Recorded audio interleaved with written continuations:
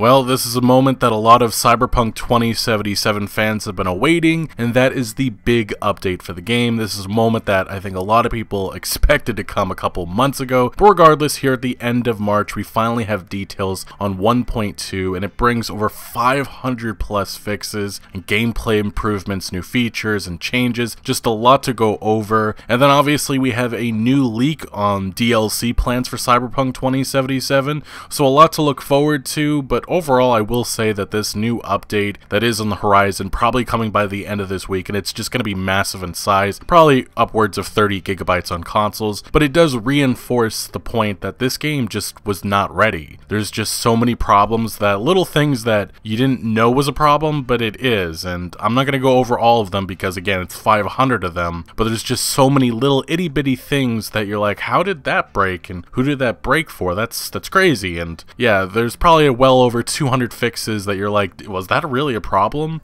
Anyway though, let's first start with the DLC leak. So this is something that was posted on the Cyberpunk 2077 subreddit, and this has gained a lot of traction, and overall it does make a lot of sense. But the following post comes from Prickly Assassin, who leaked this, and he said, back in February, the Epic Game Store changed the total allocated server capacity for Cyberpunk 2077 from 100 gigs to 500. The Epic Game Store usually prepares their servers months before release of new updates. I also found some information on upcoming DLCs because of this. Back in February, there were 18 free DLCs listed on the Epic Game Store. However, some of them were removed earlier this week, reduced to 10 free DLCs. 3 paid DLCs were added this week. However, no details on names or exact prices are available yet. Now, the free DLCs are the following, and we're gonna go over with some suspicions that I have. We have Ripper Docks expansion, which that's probably just going to be some new cyberware that's in the shop. I don't expect anything major, and honestly, with all of this free DLC, really don't expect that this game's just going to turn into something completely different, because that's just not going to happen. I do have some high expectations in terms of new content, but I'm really thinking that that's probably not going to be coming until the paid expansions in 2022. But the next free DLC is Body Shops, which may be related to vehicles. Maybe we can change paint and stuff. Maybe this is the vehicle customization feature that was cut from the game. Maybe they brought it back. Fashion Forward expansion, I imagine that's just a bunch of new clothing options. Gangs of Night City could be a variety of things, maybe some new gigs or side missions. Body of Chrome, this is a popular thing in the modding community right now, being able to really customize your character. Maybe this is an in-game customization option, and also the ability to change your character into Lizzie Wizzy. The Ride to the Dark Future is pretty obvious, that's probably just some new vehicles. The Relic could be attributed to the attribute option that is like glitchy or glitched out within our stat menu. Neck Deep really could be anything. And then we have Night City expansion. I really do think that this relates to the casino that has, like, it's in the game, but it's only half complete. And this is something that Projekt Red's developers talked about months before the game launched. And I imagine this is another piece of cut content that is returning as free DLC. Maybe there'll be a quest or something related to that, but regardless, that's what I envision as the Night City expansion. And then there is an unnamed free DLC, and maybe more to come, but I think all of this makes sense. That's why I'm not really throwing this leak down. There's nothing too crazy here, because I'm not expecting too much from the free DLC, and I think that this all fits in the scope that probably CDPR has set, and it definitely is more than what we got with The Witcher 3, and also this is only some of it. There could be even more. Regardless, we probably should be hearing an official announcement sometime soon, especially once this update 1.2 is released, and hopefully there isn't any problems with it, which there probably will be. Now, there is some other information about this. It says 2 of these free DLCs have similar names, with 2 promo videos uploaded to the Cyberpunk 2077 channel before the release of the game. I think these 2 DLCs were originally planned to release as part of the base game, however the devs didn't have enough time, and my suspicion is that a lot more of this free DLC is probably because of the exact reason. It's just cut content finally coming back to the game, which I'm totally fine with, because I think this is a lot of highly anticipated stuff that people really wanted from the base game, but now it appears it could be coming, and it could be on the horizon if this leak does prove to be true, and my suspicion, again, at the moment is that it probably is. Now, within the proof section of this leak, which is screenshots coming from the Epic Game Store, which shows off the free DLC names, we also have the 3 paid DLCs, which 3 of them, that really isn't too surprising, since Projekt Red really talked about their high expectations for story expansions before launch, and it definitely sounded like it was going to be more than The Witcher 3, and this kind of proves that it will be. Now, what will this content actually be? When is it coming? Probably 2022. 2022, and the only suspicion that I right now have at the moment is that we're going to see V's story continued, and probably we'll see the big Mr. Blue Eyes mystery uncovered. We'll finally figure out what's going on with that, and if you're not aware of what that mystery is, well, basically there is an individual that appears in one of the endings of the game, and this individual also appears in some of the other side missions within the game overseeing V, and there's theories that he's controlling a lot of what's going on within Night City, and we also actually don't even know if he's a he because there's theories that he's actually being controlled by an AI. So there's some really cool ideas with where that could go. That theory, or that mystery, is a lot much bigger than what I'm actually saying at the moment, because there's rings which match with other characters, and I guess the point is that there's some really huge mystery within Night City that right now CDPR has teased, but we really don't have enough information on where it could be going,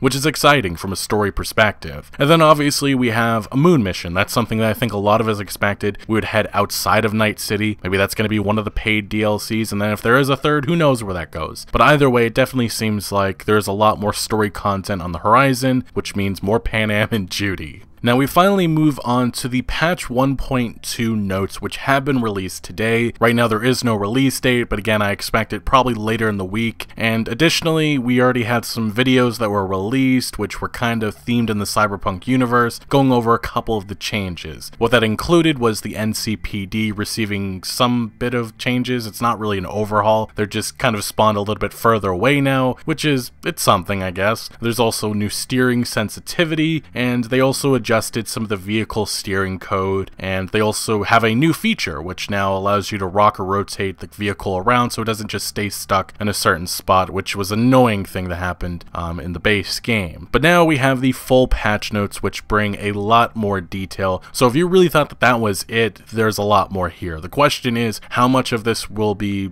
actually fixed? Like, how much of the game is now fixed? And is this enough to get Sony to finally allow Cyberpunk 2077 back onto the PlayStation Store? Because remember, it's been over like 90 days since the game has been taken off, and there's really been no indication of when it will be returning. But I imagine the reason why this patch is coming so late is probably because they want to persuade Sony to get it back on now. So maybe that announcement could be on the horizon, especially with the amount of changes that are here, assuming that this all works. But it's also worth mentioning that the hack of CDPR, of course, has played a big role in the delay of this significant update. Now, one note before we do proceed forward: if you didn't like Cyberpunk 2077 at launch, this has not become a drastically different game now. Design flaws are still here and may never be resolved. Maybe with time, CDPR will look to overhaul various systems and add more interactivity and features to the open world, but for now, let's get to all of the changes. Let's talk about it. So, there's minor driving model tune revisions to some vehicles to improve steering, cure excessive body roll and oversteer. Police vehicles will no longer immediately despawn after getting into Carrie's car during Rebel. This is something a lot of people criticized because there's supposed to be some exciting police chase, but as soon as you move the car around, the police just completely despawn. Kind of ruins that mission. Players can no longer cancel fall damage by performing a slide action when about to fall from greater heights. It is no longer possible to perform gorilla arm finishers against civilians.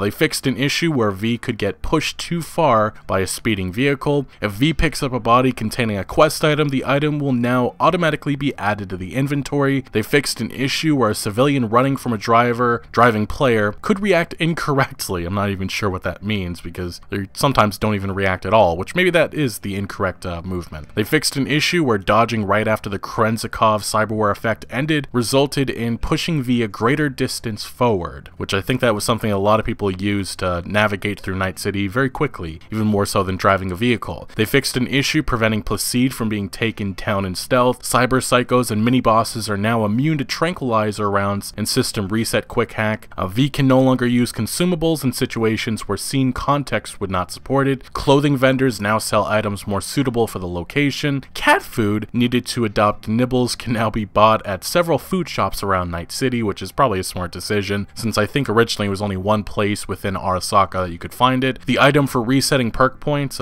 Tabula e Rasa, can now be bought at a reduced price. I kind of hope that they add something differently. Being able to reset our attribute points would be something really cool. I hope that's something in the future they add, because I don't really care for the perk points one. They reduced the amount of high quality crafting components needed to craft iconic items, that's good. A gorilla arm damage has been increased by 20%. They reduced prices of Kuroshi optic fragment recipes. They reduced power of revolver wielding NPCs. They fixed an issue that caused NPCs to trip over other NPCs too often. And yeah, that happens, especially in a lot of gunfights, which is takes you out of the moment. They fixed an issue where pedestrians could get teleported after being hit by a vehicle. Transmigration trade is now unlockable at Breach Protocol level 20 rather than 16. Getting knocked down by vehicles no longer kills V after unlocking the rock perk. Fixed an issue where switching the weapon in the inventory 2 times in a row could result in the weapon not being displayed in game. There's multiple GPS improvements and fixes for the pathing and various activities and quests, which is again a very smart one, since sometimes I just got lost with the tracking system, which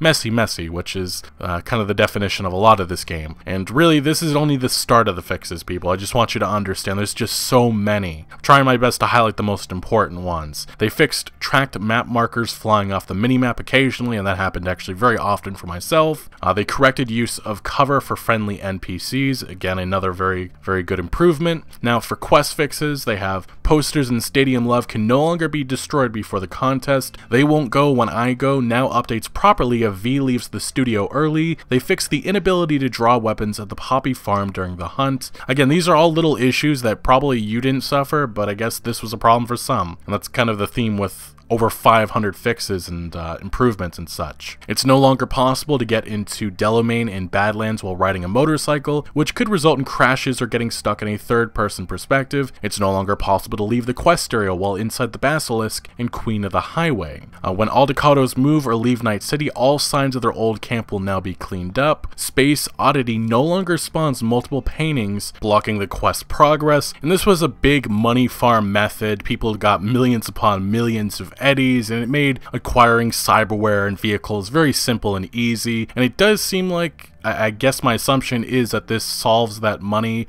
farming method, which is now no longer possible, I think, from this, although we'd have to wait until we actually get into the game and see if it is completely gone. But it does seem like it may have been patched out. Jackie will no longer get stuck in all foods if you sneak past the boss fight with Royce. They fixed an issue where it was impossible to take an elevator to Embers in Nocturne 0.55N1, which again, this is just one of those, it's like, really, that was a problem for some? Judy no longer follows the player around the world if they left the quest area before entering the Braindance studio in Disaster Piece, and I assume that this is one of those glitches that a lot of people actually did enjoy because they were able to have, I guess, unintentional companions with some of the NPCs, and I don't think that this was limited to just Judy, because I remember Dum Dum and I believe Pan Am could do the same. I do wonder if those have been patched as well.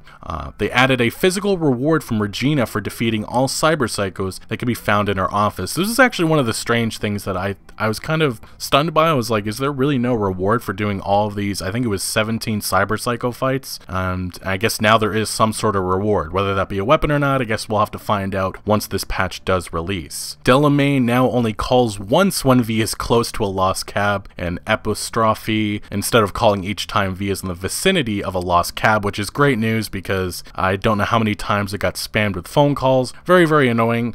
Various other quest improvements and fixes. So yeah, a lot of quest fixes and gameplay fixes so far. Now we move to the open world. Collisions will no longer fail to stream in randomly during driving, which could lead to V driving into buildings and falling out of the world. Destructibles will no longer become the indestructible after loading a save. They fixed an issue where some dialogue lines could be missing during holo calls. They fixed an issue where V could get stuck in combat in any gig until all enemies were defeated. That's a problem that I encountered on PC. It is no longer possible to stop the fixer's car in the middle of the road in gig getting warmer, which could lead to blocked progression. Again, this is actually one of the big gigs that is just completely broken in my game, and right now there isn't really any details on the rest of this quest, which I really do hope that this patch actually fixed that one so I could, actually completely finish the game. But this is the only mention of it, so it doesn't actually seem like this has been fixed unless this is one of the unnamed changes. They fixed an issue where the urinary stream could still be visible after NPCs stopped peeing and moved away from the spot. Yeah, that was something that was in all the highlight reels of this game. NPCs will no longer stay blocked on traffic lanes while in fear. NPCs hit by a car will now immediately run in panic, which, yeah, it makes more sense. They added different animation variations for pedestrians running away from a vehicle. That's good. They added the missing animation for opening the doors in several quests, improved force opening door animations. They added missing unauthorized prompts for elevators protected by authorization, and various immersion improvements and fixes in the open world encounters and gigs. All of this definitely beneficial to the game, and hopefully the future of this game. Now to the cinematic design, progress will no longer be blocked when players chooses the corporal line twice while talking to Hanako and the safe house during search and destroy. Just another example, one of those issues that you didn't think was an issue or know that was an issue. Mako will no longer walk through the couch in pieces. They fixed a camera issue, never fade away. They added depth of field effect to the player's view at significant moments. They added touchscreen animations in Panam's car and lightning breaks in life during wartime, and they fixed NPC T-posing in the dollhouse and automatic love. They continues, it says, fix facial animations and all the scenes where V leans on the mirrors throughout the game. Characters no longer teleport near the player while in a holo call dialogue. They fixed multiple issues with V wearing the wrong clothes in third-person perspective. They fixed multiple issues during those fun scenes, and they improved interruption system for scenes. Now I will mention, I kind of hope that one of the big improvements, especially with the third-person perspective, which is shown in mirrors and when you're on motorbikes, hopefully I'm not bald all the time, because that was one big bug that maybe just a little bit annoying. Now the last couple changes here in cinematic design, they fixed multiple issues with important quest NPCs randomly missing animations during cinematics. Interrupting dialogue will now stop the voiceover line, and they fixed multiple issues with NPCs mounting vehicles. Now to the environment and levels. They fixed an issue where 2 fast travel points were missing map pins. I didn't even know that was a thing. They fixed multiple issues related to improper NPC behavior in combat, for example, not changing to the correct attack mode or getting stuck in a location. They fixed multiple issues related to NPCs not reacting to V's presence or not entering combat properly. They fixed multiple issues related to NPCs clipping with objects, fixed a number of issues related to wrong or missing contents of lootable items. They fixed multiple issues related to V not being able to interact with lootable items, and they fixed multiple issues related to improper functioning of devices such as cameras, turrets, or mines. And they also fixed an issue where the basilisk could fall under the map when the door leading to Mikoshi is reached. And they fixed the misspelled Leaving Night City sign, which, yeah, that was one of the comical things that a lot of people brought up, that there was various spelling errors throughout the game. They fixed multiple issues where players could fall out of the map due to gaps and missing collisions. They fixed multiple issues where players could get stuck in location geometry, multiple issues where players could reach unintended areas, multiple issues with disappearing or misplaced assets, with assets floating in the air, with assets appearing or changing appearance on site, some issues with parts of assets missing allowing the player to see inside, issues where rain could be present in covered areas, issues with invisible colliders present on locations, and they fixed multiple issues with higher resolution textures failing to stream in. And just insane how many things were broken with this game, and I'm still not sure how much of the game is actually fixed at this point. Now for graphics, audio, and animation, they fixed NPCs moving after being killed, improvements in textures rendering from afar, fixed a visual issue with fast travel and cinematic transition, they adjusted visual quality of some elements when underwater, which is good. Hopefully some of the shadows have been adjusted because it's comical when you're underwater. Improvements in materials, details, quality, they fixed V's incorrect position while riding a motorcycle, which hopefully that's related to the bug that I've had. Improvement for interior and exterior light sources, adjusted dirt quality on medium and low settings, they improved foliage, destruction visuals, V's hands are now correctly displayed on his steering wheel while driving, V now leans out of a vehicle correctly during chases, they fixed an issue where the character could appear deformed while mounting motorcycles. Pretty sure that's the issue I had, especially when I went into photo mode and then exited. They fixed a level of detail issue occurring for Joy Toys in Jig Jig Street, fixed several issues with missing lip sync, fixed multiple issues with NPCs T-posing, camera no longer flips when V is under an object and jumps, and they improved camera movement when entering a vehicle. NPCs will no longer shout after being killed. Now, this is probably the most funny one. Jackie no longer shouts "nice shot" when V kills enemies while in stealth mode. They also fixed NPC animation issues after skipping the ride. They fixed faraway terrain disappearing in the Badlands, and other city parts visible yellow from the distance now look more realistic due to adjusted lighting, although seeing 2D car models running around is kind of, it takes you out of the immersion. Now, related to the user interface, they fixed an issue with ads not being properly displayed on curbs, multiple visual updates and adjustments for ads, updated grenade icons according to their damage type, fixed multiple visual issues with the icons display, and issues in the UI panels including journal, map, scanner, and others. Entering a vehicle right before opening the vehicle menu should no longer block progression. The health bar should now be visible during car chases. Performance improvements to the inventory panel. They also fixed issues with button hints, character creation panel, and they have multiple fixes and improvements to the crafting panel. And this is actually a big change that a lot of people were hopeful for with crafting. They had added an option to craft multiple items at once, and they added a crafted icon to the tooltip of crafted items. They also fixed an issue where preview stats show the same values before upgrading an item. There's multiple adjustments for the D-pad input, fixed multiple issues related to the heads-up display elements, multiple fixes in the inventory and backpack panels. There's also multiple fixes and adjustments to the main menu and settings panels, and there's optimizations for crafting panel and items display. There's also multiple fixes and adjustments for input issues, various UI performance and stability improvements. Epic and legendary loot dropping from defeated enemies are now better visible on the mini-map. Threat level for undiscovered gigs is now displayed correctly. Now moving to the stability and performance, they improved stability and performance of the engine and the rendering engine, memory optimizations and memory management improvements in various systems.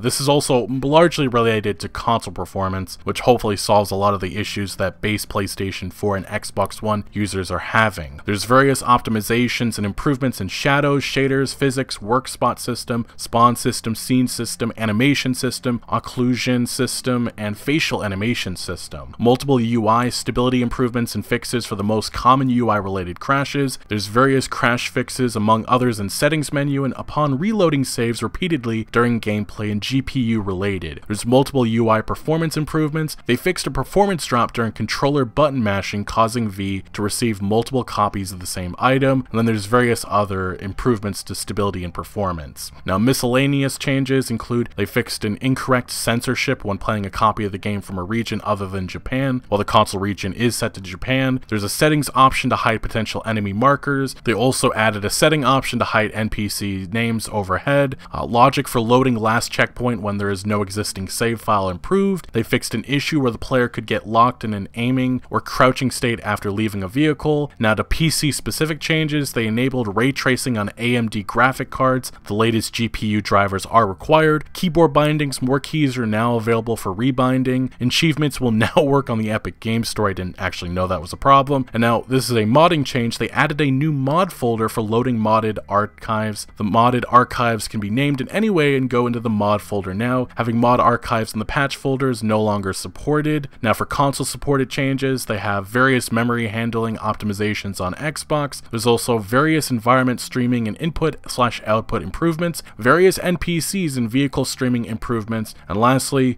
they fixed the missing water surface shader on PlayStation 4, and then lastly, CDPR says that there are many more changes within this patch. Like I said, this is going to be massive, and I feel like I've been talking for the last 30 minutes about all these changes, but this is definitely the step in the right direction that I really think a lot of people expected to come probably a couple months ago, but regardless, it is here. Many in the Cyberpunk 2077 community have been saying for a while now that they're waiting for the game to get better. They're waiting for a patch to really fix the game so they can finally dive in. On Steam charts, the game has actually dropped from over 1 million players at launch to just about 10,000. So I do wonder if we're going to see a drastic increase, assuming that this patch does solve a lot of the problems and doesn't reintroduce problems, which we have seen as an issue with Cyberpunk 2077 updates in the past. But like I said before, I think that this is definitely the needed patch that a lot of people were extremely hyped for or excited for a while ago, and this just is further indication that this game was just not ready. It needed probably a launch in 2022. It is interesting how in CDPR's apology from management, they said that their testing didn't see the amount of issues that we encountered at launch. And then you look at this enormous 8,000 word patch notes detailing hundreds upon hundreds of fixes and improvements. Clearly this game needed another year or two of testing, and they had to have known that. It's just unfortunate in December 2020 we got a game that mirrored or was arguably in a pre-alpha state. But It's awesome that the Projekt Red developers are working their butts off. That's what some of them have been taking to Twitter saying, and they're proud of this, and I do think that this is the step in the right direction, and we'll see what this game has to offer with free DLC and other updates in the future, but I definitely think that this is going to be the most significant update that we see, probably in its lifetime. Anyway, is this enough to get you back into Cyberpunk 2077? Let me know your thoughts down in the comment section below. But thank you for watching. Make sure to leave a like if you did enjoy this video, or if you found any informative value, and make sure to follow my other social media accounts for updates on new videos. Links are always down in the description below. I'm most active on Twitter, giving opinions on news that I do not always get into video form, so do make sure to follow me over there. Also check out my Discord for all sorts of discussion on games. And again, thank you for joining. Consider subscribing for more videos like this,